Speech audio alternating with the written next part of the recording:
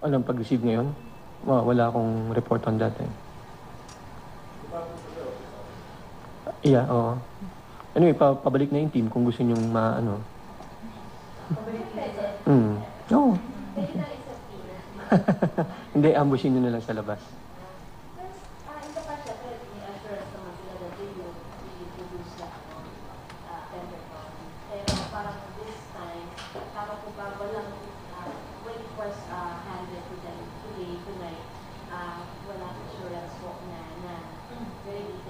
Wala naman sigurong discussion, no? Basta't procedural lang yan eh.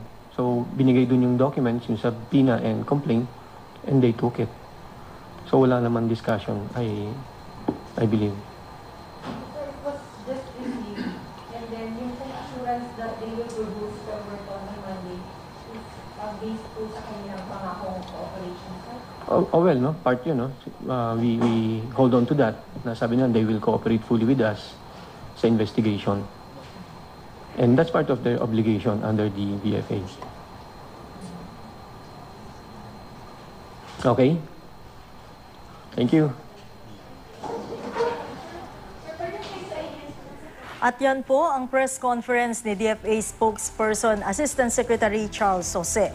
Anya inaihain na sa US Embassy ni na Assistant Secretary Ed De Vega ng DFA Legal Affairs at Senior State Prosecutor Emily Fe de los Santos na tagapamuno ng Special Investigating Team ng Olongapo Prosecutor's Office ang subpoena para kay Private First Class Joseph Scott Pemberton na dumalo sa preliminary investigation sa susunod na linggo.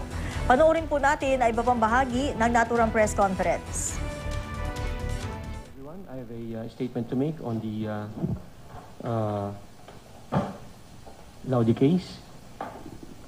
The Department of Foreign Affairs, together with the Office of the City Prosecutor of Olongapo City, today served the subpoena and complaint against Private First Class Joseph Scott Pemberton for the murder of Jeffrey Laude, also known as Jennifer, along with the subpoena for 4 U.S. Marines required as witnesses for the case. The preliminary investigation will commence at the Office of the City Prosecutor on October 21, 2014. The Department of Foreign Affairs is committed to working with other government agencies in the pursuit of justice.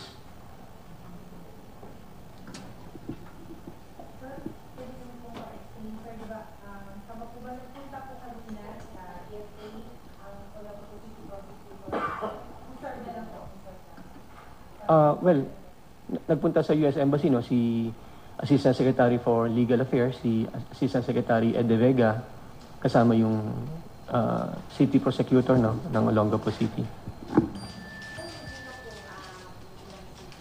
Yes, na-receive na. Hinintay na yung ma-receive bago kami nag-issue ng statement.